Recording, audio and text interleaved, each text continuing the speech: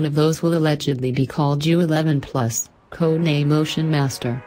This is said to be the first HTC handset to adopt the premier trend of 2017, namely 18:9 aspect ratio displays with minimal bezels.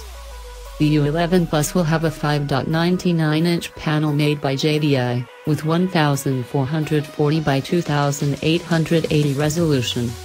The phone will be powered by the Snapdragon 835, still Qualcomm's #1 chipset, aided by 4 or 6 GB of RAM and 64 or 128 GB of UFS 2.1 storage, depending on which model you choose. A 12MP camera will be on the back, the same unit that is in the U11, and an 8MP shooter will take care of selfie. The U11 Plus will have IP68 certified water and dust resistance, support for Qualcomm Quick Charge 3.0, up to 18 watts, and a squeezable frame that enables the Edge Sense feature.